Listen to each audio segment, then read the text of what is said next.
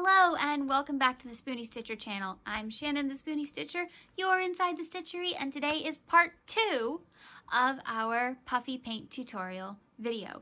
If you didn't see part 1, I will link it in the iCards above and in the description box. That was how to put Puffy paint on regular acrylic yarn, just right on top. This is how to put Puffy paint on fuzzy yarn. And yes, there is a big difference on putting Puffy, 3D, whatever you call it, on regular yarn versus fuzzy yarn. You have to do completely separate techniques, and if you don't, your project will fail. And actually, you get to see me fail in this video.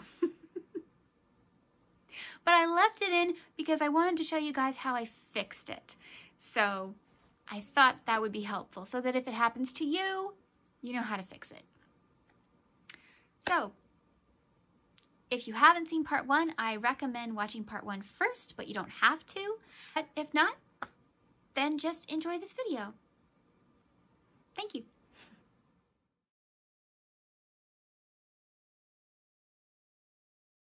Okay, so first we have to do is we have to pick our color. So I need to add eyes to this little guy, and I am going to add green. And I need a paintbrush, a very small one. Let's see what I've got. This one's better. Okay. So I have my thin paintbrush. I have a little scrap of felt here for testing. And we are going to see. So first thing you do, always, and I cannot stress this enough, test the tube before putting it on the actual project.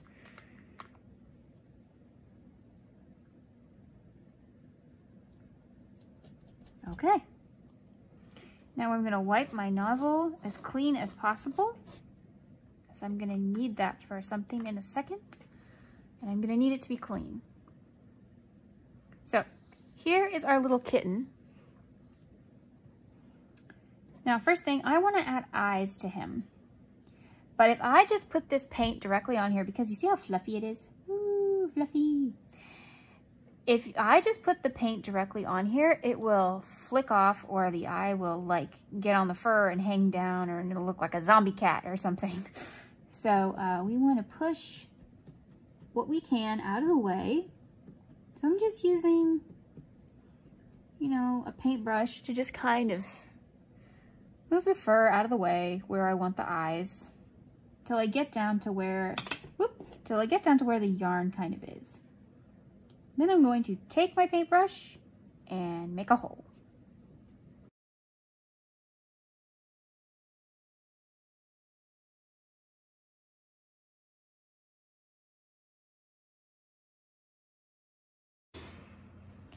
Okay, so we made our hole, and now we're going to take our paint. Do not squeeze before you do this or it'll make a huge mess. I'm going to insert into the hole and slowly squeeze as I gently pull out.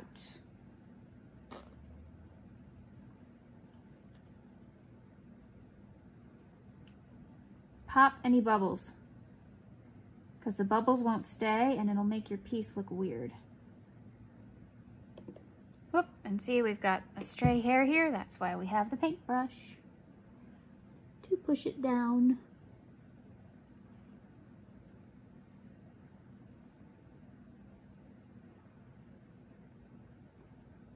There we go. See? There's his eye. Isn't that cute? We're going to do the exact same thing for the other eye. Let's see, I want him spaced about here, so let's move this fur out of the way. Always have a tissue nearby to clean the tip of your Puffy paint bottle. I am using cosmetic rounds. That's just my choice. That is not what you have to use.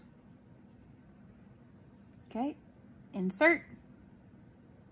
slowly squeeze.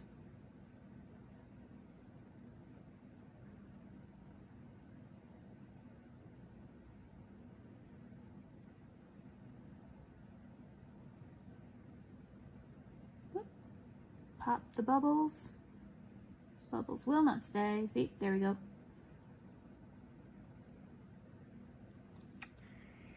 Smooth with our paintbrush. There we go. Isn't he cute? So the other thing you want to do is every time you use your paint, you want to clean off the tip. Because you always want a clean tip to go on your product. So this one needs to be covered in paint splatters. So we get to have some fun right now. So what I'm gonna do is I'm actually going to paint it onto his fur. I'm going to grab another brush. I think this one's good. This one's pretty stiff. Yeah, that'll work. Okay. I'm going to grab my little testing palette here, and I'm going to squirt some paint on that and then paint it on the kitten. Sometimes the top is clogged. So I'm just gonna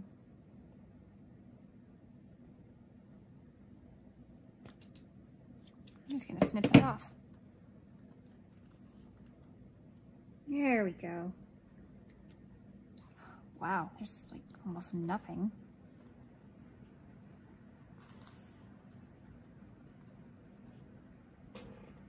That is frustrating. I'm not gonna use that one. Okay. So mix my two colors here.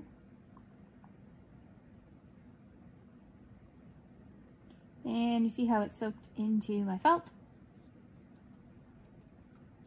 That's what you want it to do on your project. You want it to soak in. Otherwise, it'll just kind of flake off. Take his paw.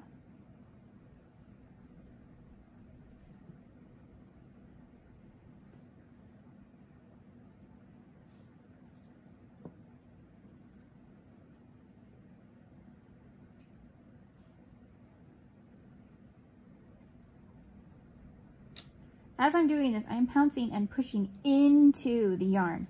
I am not just pushing it on top on the little furry parts. I'm trying to get into the yarn really well.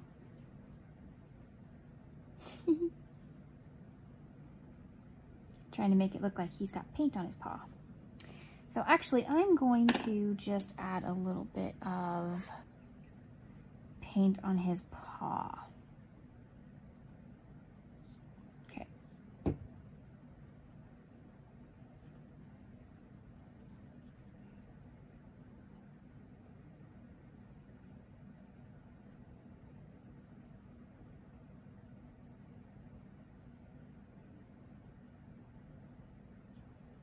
So I'm pushing in as I take the little tip.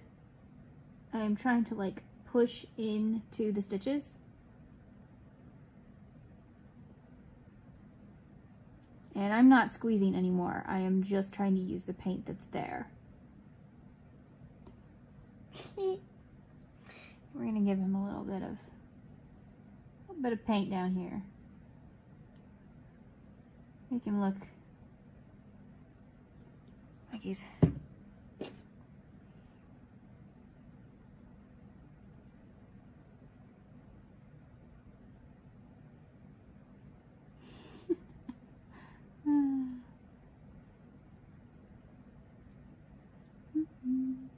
let's see. And again, I am pouncing it into the yarn, because if it just stays on this furry bit, it won't work. It won't do what I want it to.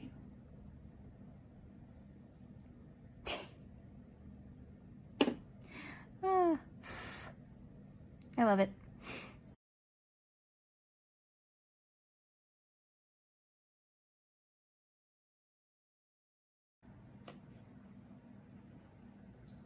So I am going to use some blue. Make a little puddle. Oh, can you guys see? There you go.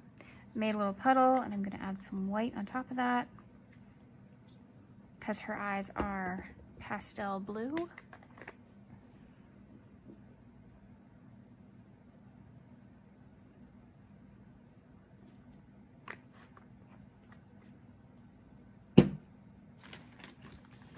I've got more paintbrushes, we're good.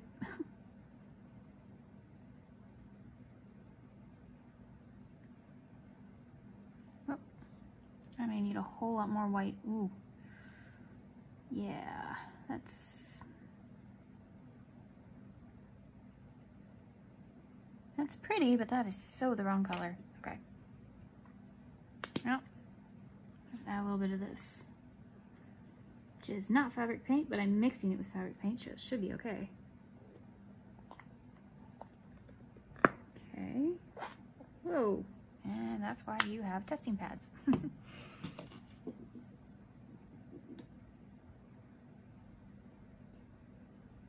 There we go. Now, this one scares me. Because there's no going back. Pick where her eyes are gonna go. Move the hair out of the way. Okay. Right there.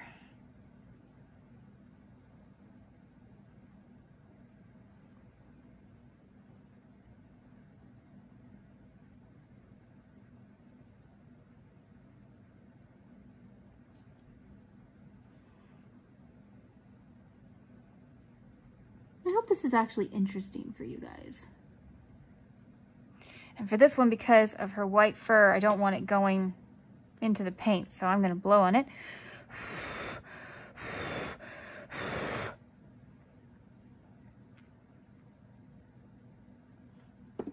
And I see a stray right there. That's why I have my scissors.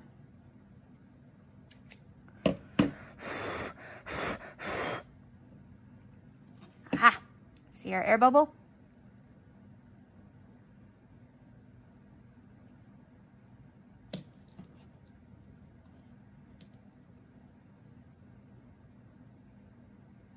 This hair started to go rogue. So if that happens, you just need to make the hair part of it.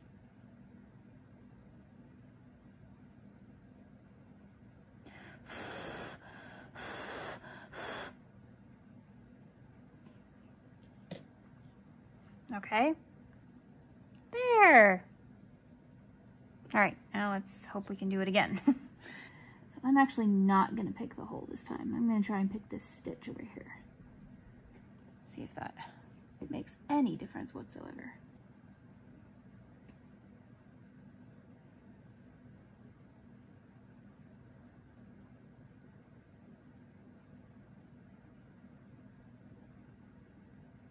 Ah.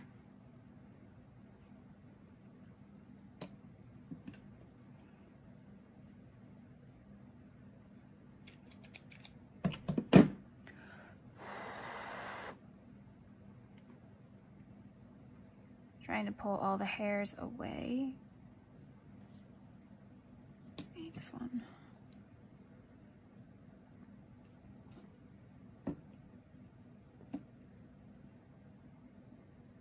Okay.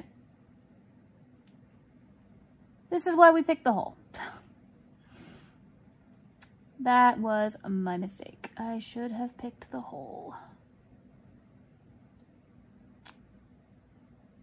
Well, at least you guys will know better.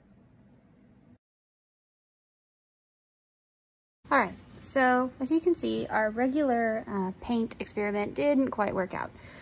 So I went to the store and I bought puffy paint that matched. So we can fill in these little holes that you see. It's not a big deal.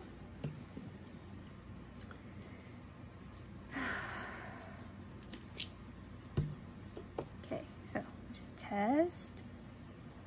Very nice, okay. Again, we want to make sure all the fur is out of the way.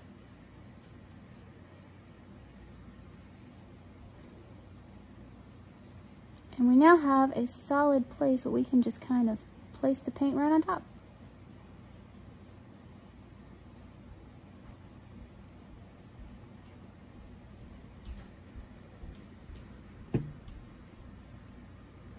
And I still need my paintbrush to just help control these hairs.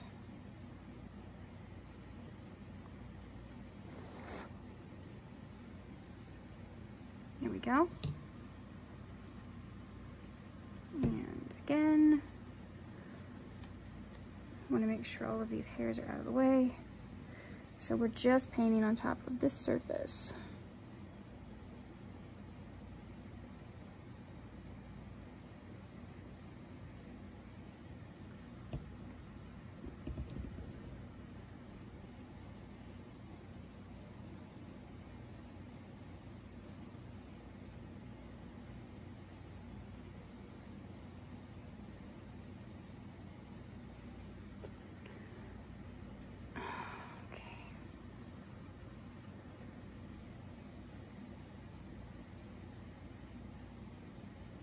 When that dries, I can trim those little hairs off. So, by the way, this only happens when you use non-fabric paint to try and do it. I will show you what it looks like if you just use it normally.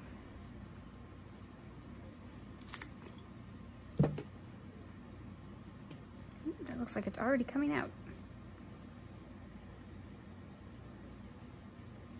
Okay. See our hole here? Let's try and fill that in.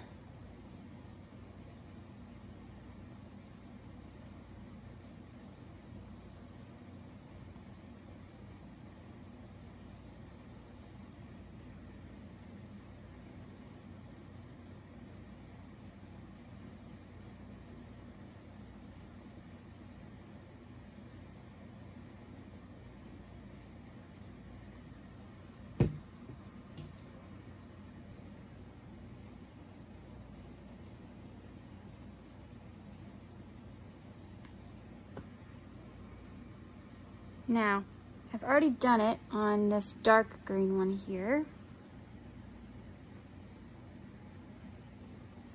So that's looking good. And these two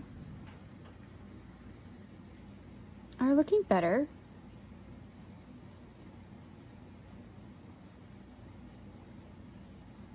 Okay, so we'll see how they are in a bit. So they aren't perfect, but they're still different and they're cute. And it's just, you know, something extra that's not a safety eye. And if you do it this way, it is absolutely safe for a child, which is great. Because it's really in there and it's very hard for them to, you know, pull it out or something. Whereas if you just do regular surface paint, I wouldn't give it to a child because they could just peel it right off. This is deep in there, so it'd be a lot harder. Anyway, thank you for coming today, and I hope you learned something new. Please turn on your notification bell so you know every time I post a new video. I mean, you wouldn't want to miss a cute little video like this, would you? I don't stick to a schedule, so if you don't turn those on, you might miss one. Thank you for joining me today. Please like, share, and subscribe to the Yarn Zebra family. I would love to have you over here. We have fun over here. We have tutorials, we have hook reviews, we have random vlogs of me just talking. And we're about to start 2 new mini-series. What are they, you ask? I guess you'll have to subscribe to find out. Thank you for joining me today. Please remember, life happens, yarn helps, and spoonies can stitch it up too. Bye.